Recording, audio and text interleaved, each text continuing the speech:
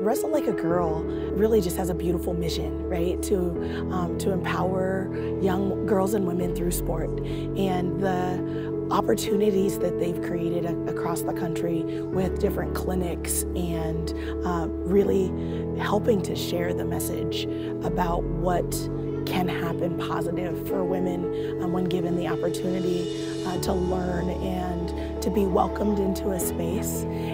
There are so many people who, like, even have told me, like, oh, you shouldn't be out there. Wrestling is a boys' sport, it's not for girls. I think that's something that I was told when I was young, and you know, a lot of little girls believe it, and I think that it holds a lot of girls back from joining the sport is because they think it's a boys' sport, and you know, the second you jump into it, you'll realize it's not, and it's meant for girls too. So what Wrestle Like a Girl has really done is make, first of all, the idea of doing something like a girl really cool, and makes people question, you know, what does that mean to wrestle like a girl? And then as soon as you know what it's about, you want to be a part of it.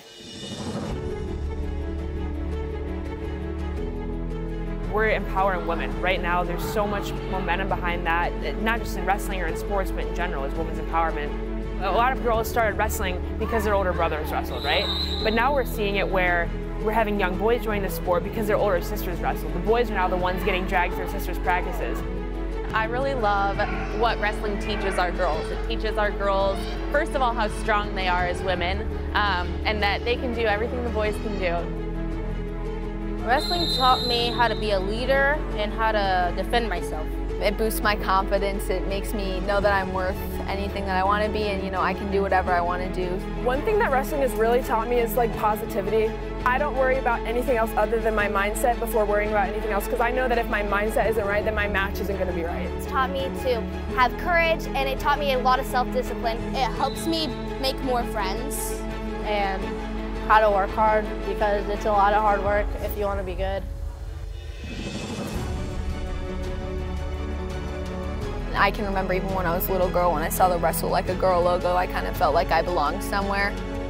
Having an organization like Wrestle Like a Girl that is supporting not only women athletes, but also women coaches, and helping support get more and more females into the program and into the sport is amazing.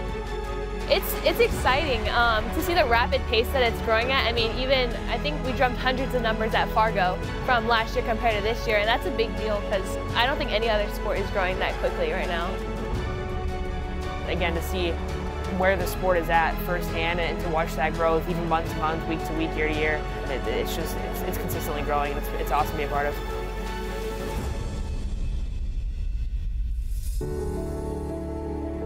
Having organizations and opportunities like what Wrestle Like a Girl is putting out there really invites a new kind of community to start getting involved and seeing themselves as wrestling people, but also for the wrestling people to start seeing Wrestle Like a Girl as something that they can make an investment in on behalf of their community.